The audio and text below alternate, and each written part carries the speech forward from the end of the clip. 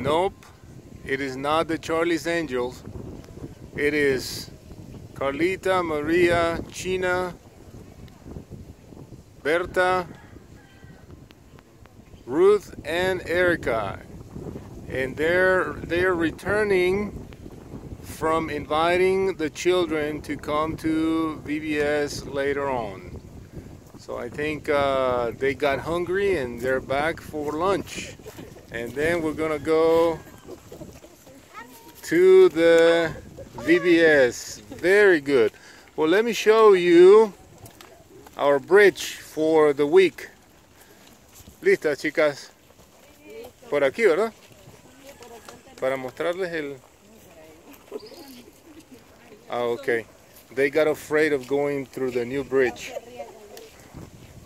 That's the new bridge.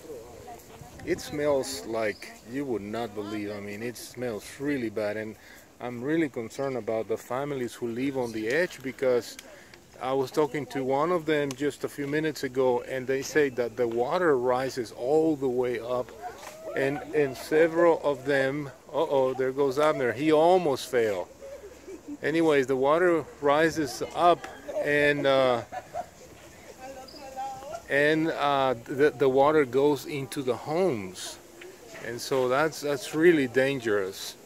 I was talking to this family right here where the banner is, that lady right there, and she said that last year the water came all the way up and it went into the house, and the house was right here on the edge, which, you know, it's very normal for extreme poverty in this country, and so they had to move their house to the back, and that way kind of prevented just a little bit.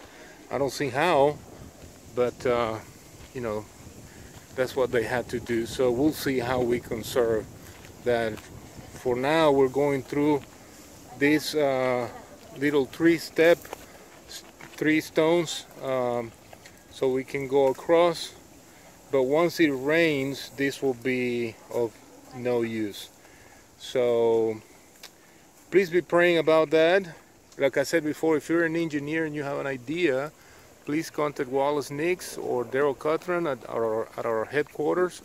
And so maybe in the future, near future, we can do something about a bridge. There goes Carlita. Talk to you later, folks. Bye.